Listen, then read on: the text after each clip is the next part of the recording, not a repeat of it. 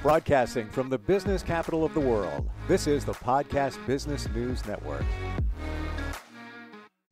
I'm going to honestly say here that I don't know anybody that is more metaphysically connected than she is, really, as a clairvoyant, psychic medium, deep into astrology, which we found out last week, which I didn't know how deep she runs, also with energy work and healing, but she makes it so clear. And that's the best part about it. And she's back with us, Nicole Smith, on the program. Hey, Nicole, how you doing?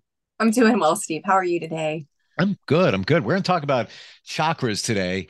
And, we'll start from the beginning and explain what they are, but how we can harness the power of the chakras in our body to feel better mentally, physically. And I'm aware of them, but I never knew that we can do it by ourselves to Yeah. maybe clear the energy, or just kind of move things forward. I always thought you had to go to an energy healer or some kind of practitioner, but maybe not so much, right? You should. I kind Yeah. of recommend a 3 month kind of thing. I think it's a good time frame. Kind of think about it in quarters of the year is how I view it anyhow personally. That quarterly, go get them completely aligned, clean, cleansed, reikied, whatever you want to do, what works for you. But you can in the meantime through understanding, studying, meditating. There's so many various areas that you can dive into to start to clear the chakras out, yourself, and just becoming aware of how that energy moves throughout the body, what they mean, so that you understand the emotional, the spiritual, and the physical symptoms that come along with your chakras being out of alignment with one another. Why don't we explain just briefly what a chakra is? We have seven in our body. I've often heard too that there's many more than that, but seven major ones, right? So there's 7 main chakra centers in the body. There are ones below our feet. There are ones above our heads. We use the palm chakras. I use palm chakra work in the Reiki and energy healing that I do, connecting with other people. And then we actually have 114 energy prana centers throughout our entire body. And of course, they're always, as we go through these things, as the years evolve, we also come to find that there's more stuff going on metaphysically with us that we can't see. But the interesting thing is the chakra centers and the energy centers are all connected to the endocrine system in the body. So we're able to tell through that basic lymphatic exchange throughout the body what's going on with us. A good example I'll say is, just this past Friday, I had a chakra class that I taught in my store. And, a lot of people, beginners, they're familiar with the word, but not what it does, how it works. But, you think about like our auric field around our body, it's an electromagnetic field around us. So the chakra centers sit inside of the body. So you're looking at the root, which sits at the base of the spine. You're looking at the sacral, which sits right below the navel. You have the solar plexus, which sits right about the opening of our diaphragm area, the heart space, which is the heart area, the throat chakra, the third eye, right above, and then our crown chakra, which opens us up to the divine processes to be able to be those conduits and accept guidance. So all 7 chakras are very interesting because they uniquely define different areas of our life. The one thing I tell people to think about is the solar plexus, the sacral, and the root. So your bottom 3, those are our connections to the external world and how we take in the outside experience. The solar plexus is the first chakra in the body that starts to focus on the self, because we're looking at the ego, our willpower, our personal power, our confidence. So it really starts to hone in on who we are, and then how we also, see that from the outside perspective. That's a lot of where I wonder what a person will think of me if I do X, Y, and Z comes from. I'll say on this side note, rule number 1, it doesn't matter what anybody thinks of you. You got to stop that preconceived notion right off the bat. But the heart chakra is the center or the bridge to those external, and then the throat, the third eye, and the crown being our internal world of how we connect with how we see things, our perception, our ability to communicate, and honesty and truthfulness. And the very unique thing about the throat chakra is if you look at any diagram in regards to the chakras, they all have one opening, but the throat has 2. I'm going to ask you, Steve, do you know why that would be? Would you guess why?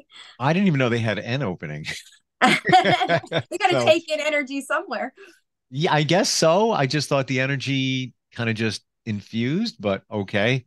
Why are there two? because the throat chakra is not just about our ability to communicate outwardly, it's also about our ability to listen. Listen. Okay. Genuinely listen. So I tell people, like, think of it like a trumpet, and I've seen it defined this way before. Like, each chakra center from the front of the body opens up like the end of a trumpet would, and then our root faces downward because we're drawing that energy up, that grounding energy up, and then the crown is open to the top because we're taking in those divine lessons, the divine voice, our intuition through that space. But then the throat has the two openings, the third eye, our perception, and then again in the crown, which opens us to the divine message. So very interesting energy. What about taking a look at one chakra and what we can do to maybe personally clear it? And by the way, I totally agree with you that on a regular basis, you should have that work done by somebody that knows what they're doing. You can even virtually. Yes. You'll feel better. You'll feel lighter. That's how I describe it. More clarity. Yeah. Because you think about it. And this is probably like a gross example, but it's still a very clear example we can all relate to. You think about the drain pipes in your home. Okay. If one section of that pipe is clogged up, it really affects the flow of what's going through all the other areas, right? So same thing with our chakra system is if one is clogged up, how is energy freely flowing? It's supposed to be a free fluid movement. How are we having divine flow if something is off? And I can tell you, and I tell people this all the time when I work with them, I can clear you out today and you could go out in traffic and somebody flips you off because they're feeling some kind of way. And that can send one of those suckers off into the distance again. But it's about recognizing where that's coming from. And that's where you start to work on those processes that help to keep you in a better alignment moving forward as well. Thank you for saying that. So let's look at that for a moment. We have a clean slate. You just did somebody's chakras. The energy is, it's all good now. Somebody goes and driving and somebody cuts them off and, they get angry for a moment too, whatever. Now we have 1, 2, 3, whatever chakras mucked up with negative energy. Mm-hmm. Are they still better than when they started? And because we're always going to be confronting all these different situations anyway. And does the energy, even though, you have that temporary blip of negative energy, is it easier to clear out, with the work that was previously done by somebody like you? I would say so, because it kind of resets. I'm going to call it like a resetting of the energy. I tell people, when I talk about the holistic, I have the metaphysical business, the holistic business. The holistic is the holistic approach. So when we're working on the chakras, particularly, even though I use a pendulum when I do them, I use my hand chakras, I intuitively pick up on things as well. It is to understand the energy surrounding that particular chakra. So it's when you talk about like going out into traffic and that type of thing. The first two that I think of is the solar plexus, because that's our ego, right? We're getting mad, we're getting defensive, but then it's also about our root chakra, because it's like, what is our security? What is our comfort? So if you think about it in the sense of maybe someone who's been in an accident before goes out, they have someone cut them off that was darn near another accident. That creates fear. And that fear starts with that root chakra, because it makes us feel unsafe, And at that point, so it's like we feel, anxiety creeping in, or we get that fight and flight response that kicks in and that adrenaline rush. That adrenaline also comes from the solar plexus chakra. So now we're just mad from the solar plexus of, how dare you do that to me? So that starts to step into a bit of the ego space and feeling a little bit bolder maybe than we should as well. So those, again, that's the external environment, and those bottom three could be pulled off center, obviously, because we're in that moment. Sure. But then it's recognizing that we don't have any control, and that solar plexus is very much about control as well. We don't have control over certain situations, even if we do see it as something that's harmful to us. I've never asked this question before, but I always wondered, when you work with somebody on clearing their energy, and again, you can do it virtually anywhere in the world, how do you know you've cleared the energy out for somebody? How do you know you're done? So that's an interesting. So I let spirit guide me, and I also can feel the energetic difference to the person. So some things that I use would be a pendulum to be an indicator as to what's off. for myself and then everybody else that comes in, your pendulum, interestingly enough, will attune to you. So I tell people, like, for me, when my pendulum swings back and forth, that's a yes. Side to side is a no for me. Particularly, I'll get them where they stand still and don't move, which tells me there's a lot of, like, there's a blockage, there's stuck negative energy within that. Other times they'll slowly spin clockwise or counterclockwise. That too gives me an indication. Do we need to tone it down or, tune it up a little bit, per se? So I use a lot of different ways with the pendulum that way. I also use my hands. Do I feel energy flowing? And then I also let spirit guide me, even like doing Reiki when I'm with a person. I let my hands be my guide. I let spirit tell me to proceed or not to proceed. I feel, you think about it, like if you're out at a concert and all of a sudden you feel the need to start swaying, just to the tune of the music or the beat of whatever. It's kind of like that for me, where I had one last week where the throat and the heart it was like trying to pull that emotional energy up through the throat so that they could speak about how they actually feel, to be able to express the feelings that were being suppressed in the heart center. So I let my hands just kind of do what they feel, what they need to do to work to clear that energy. So I can tell a massive energetic difference. And then I always ground people, root them down again. And I push that energy up from the ground, from that core center of the earth, up through all the chakras, connecting to the divine. If I feel, I can also go back and go, oh, there's a blockage. But I will say too, another experience for me on my end of it is I could go through someone's chakras when they first, lay down on the table, or we're doing distance, and I can pick up, maybe the third eye is off and the heart is off and the solar plexus is off, but everything else is good. But then once I correct, I guess you could call it, those ones that seem to be off, that can throw some other things out of alignment. And another way to see it is to think about, like, if you've ever gone to the chiropractor, we've got to readjust, and they'll tell you, you need to come back in a week because it's been too long. We need to keep pushing that back into to its place, so it knows that that's where it's supposed to be. So it's that gentle manipulation of what the body needs in a holistic approach. If you had to pick one modality, Reiki or chakra clearing and balancing, you got to pick one now that's going to be, the best choice, most impactful. Which would you go for? Reiki. Okay. Interesting. Yeah. Huh. And I say that because with Reiki, everything that I do specifically to the chakra balancing, and stuff like that, I can do within Reiki itself as well. It may take longer, but I'm able to do the same thing. It's just how I personally work through it. Would it have the same detail, clearing chakras through Reiki or super focusing during a chakra session? I think it depends on the person, to be honest. Because it depends too. Our chakra centers are also a place where our trauma lives, our experiences live, our pain lives, anything we've been conditioned to believe lives. So it's going to depend on where an individual is at that point, because it's creating new habits. It's unlearning everything that we've learned. It also changes, those experiences are changing the chemical composition in the brain. If you're familiar with Dr. Joe Dispenza, reading his stuff, listening to him, it becomes cellular changes in the brain's chemical. So we are also unlearning all of the years of the things that have brought us to this point where we're having a hard time, and then incorporating new behaviors that are going to reprogram the brain to work on a more positive vibration. How about we pick a chakra? Okay. And how we can personally clear it out a little bit. Never going to be, to the extent of somebody like you, but if we pick one, how can we make things better for that particular energy center?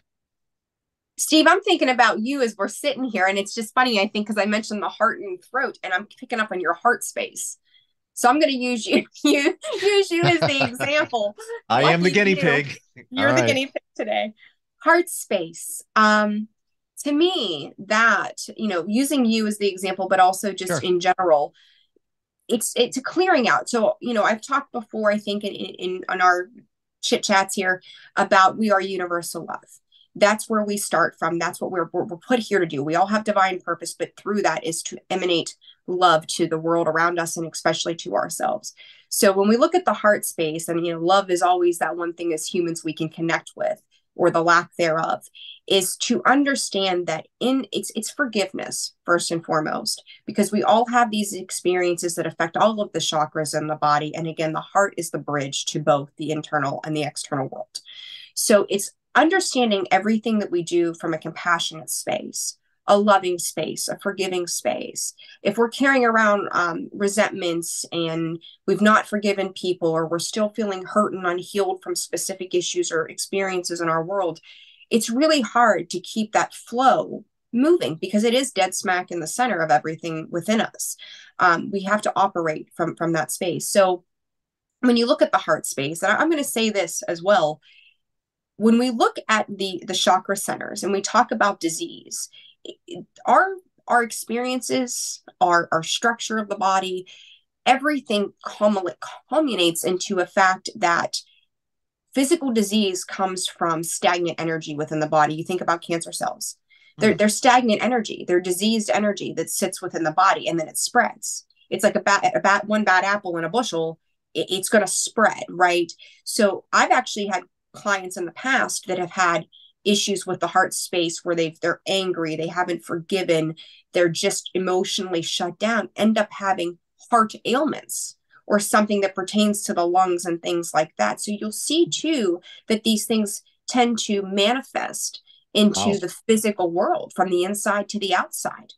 Yeah, so even what you're saying there, Nicole, looks like, let's say somebody had a relationship issue, something ended, and they often say, oh, yeah, died of a broken heart. And I was going to say, you think about it. I used to keep parakeets. Okay. I loved parakeets, still do. But the cat would eat them if we had them now. But, so save the horror. But parakeets will die from a broken heart. Humans are no different, and it is, you figure you spend your entire life with, somebody 60, 70 years, God bless these people that stay married all this time. They lose what they've considered to be a part of their self. And that is really, truly a thing. We break down in sorrow. That sorrow creates stress on the body, on the mind, on the heart, on our physical ability to function. And it deteriorates the body. It becomes a toxin and a poison to the rest of everything. So the heart space, I think, not that every chakra is so very important, but, you think about the external world. When you go out and you have these experiences, you go out and you see somebody and they're just mean and nasty. Maybe they're having a bad day. Who knows? We don't know what they're experiencing. But we can either take that experience and make us feel fearful or insecure, or like they're not meeting our desires of how we thought this experience would be. But we need to come at them with compassion. Now, I tell people too, like when they're starting to get into the crystals and things, they've come in, they don't have any, they're not familiar with what they do. I say, carry rose quartz. Rose quartz is for the heart chakra.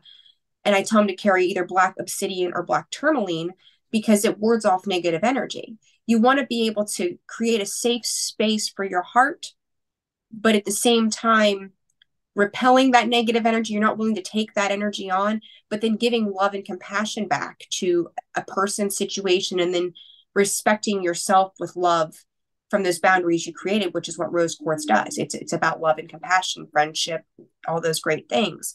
But you also need to have those stern boundaries where I can go out here, have this experience. Most importantly, one of the 4 agreements, do not take it personally, and then move forward with your day and not allow that to be something that you take on internally for yourself.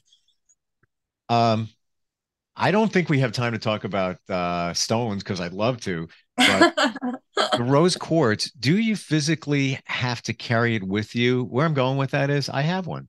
It's a rear view mirror. And I could tell you stories about just that one stone and how it's impacted other people. They've come up to me. I say in your car, we've got hangers in the store. I'm out of them right now, but you can hang them in your car, carry it in your pockets. I wear bracelets every day, always something different depending on what I feel like I need to address.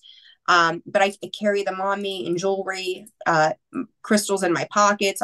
Some clients, they come in with them stuffed in their bras. Like, you never know where you're going to find them. I keep them in my purse. I keep them all over my house. They're all over, obviously, my space in the business. And then I've got my own personal space where I've got my bigger pieces displayed as well. But it's always about setting the intention with these. If you're going to go hang one in your car, hey, why am I keeping this in here? What is the intention as I carry this with me? What's it going to do for me throughout my day? It's always about the intention behind it. Interesting. So even if you had, I'm going to reach over here and, spray, even though this is legit Palo Santo, okay, you have the wood. I've got the wood, sir. I've got the Peruvian wood. The real deal.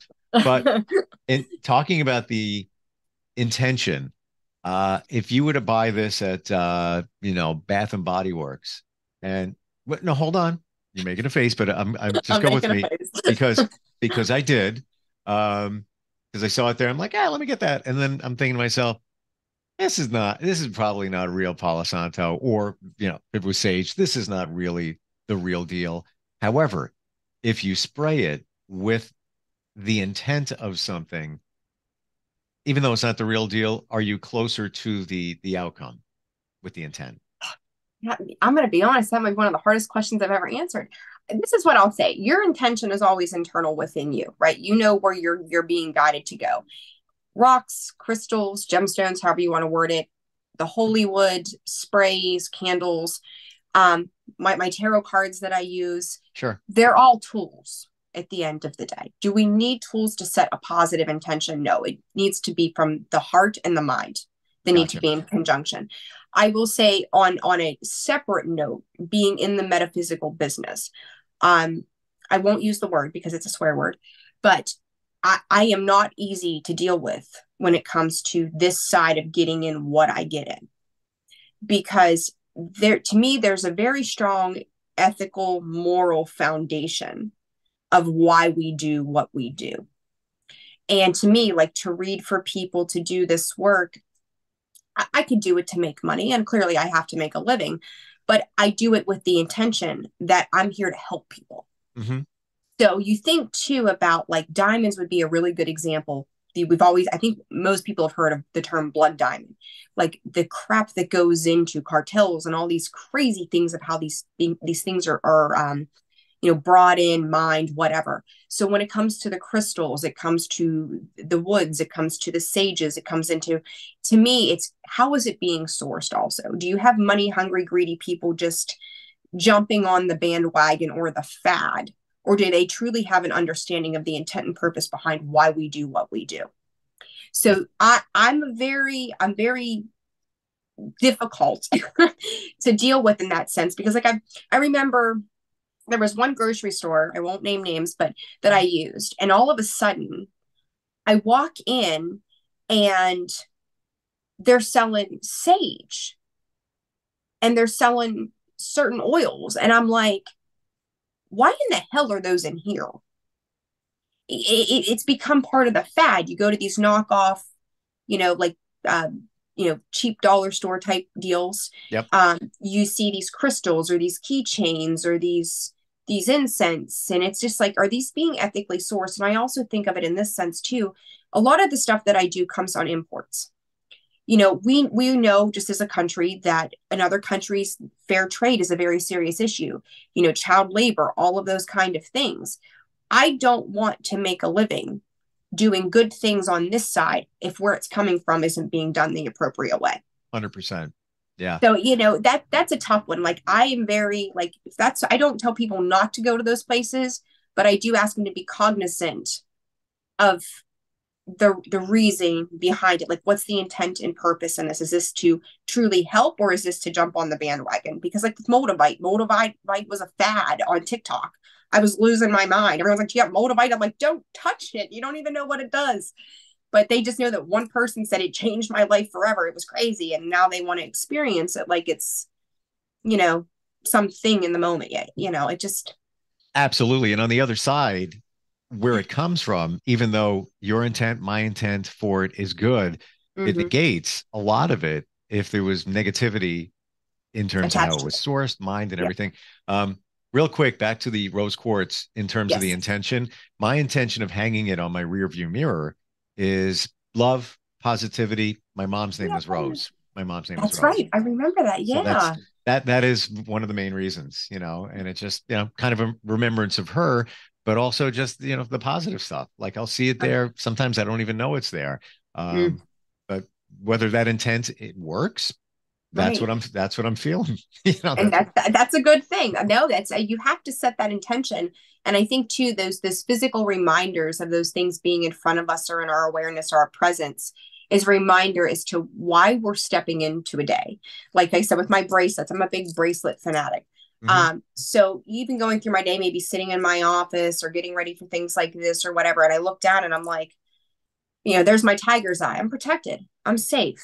Like I'm being guided by spirit every moment of the way, and that the rutilated quartz is our desires. Like I'm in a safe place to express my desires and feel abundant in all ways that make me feel good externally and internally. So they're nice reminders just to have to kind of help you to shift that mental thought process.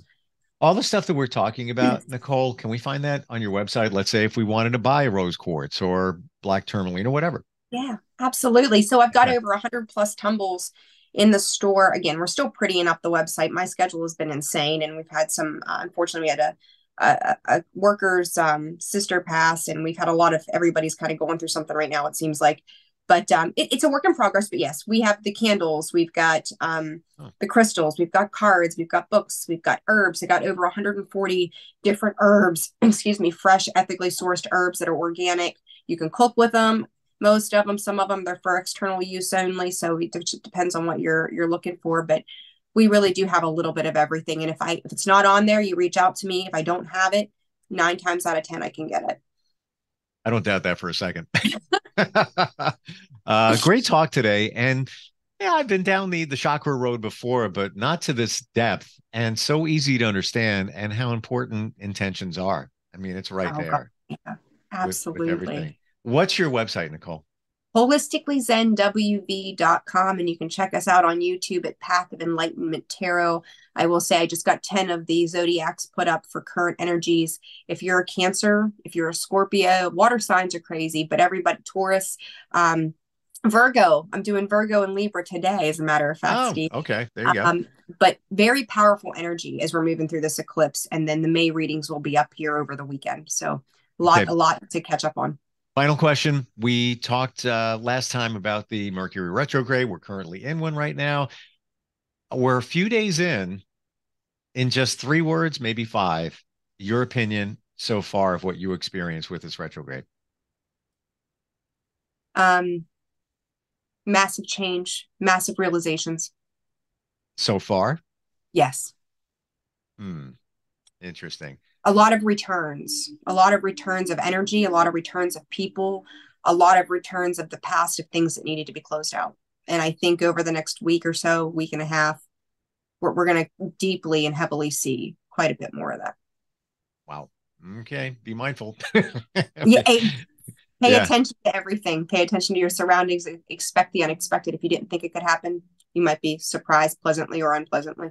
Wow. All right. You've been, I don't want to say you've been warned, but you've been educated. You've been educated. There you go. Pay attention. Yep. Yeah. Nicole, great talking with you. And you're available if somebody wants to do psychic medium readings, tarot readings, or even just insight on all of us, chakra balancing. I do a lot of teaching. I do a lot of teaching, a lot of instructing, and I think we're going to start doing online classes Wow. on certain things before long. Certain things with energy you can't teach over a screen. I'm old school when it comes to that, but I look forward to branching out later on and maybe we'll call it taking the show on the road in other ways in due time. So yeah, it's going to happen. It's going to happen. Appreciate you and thanks so much. And I know somewhere along the way we'll catch up again. that would be fantastic, Steve. Thank Okay. you so much for everything. Are you looking for even more of the podcasts and hosts that you love? The Podcast Business News Network is proud to announce that you now have even more ways to listen live. Check out the MyTuner Radio, online radio box, and Simple Radio apps on iOS and Android, or find us online. Search for Business News Network on mytuner-radio.com, or search Podcast Business News Network on streama.com and onlineradiobox.com/US. Take your podcast on the go and don't miss a minute of the action.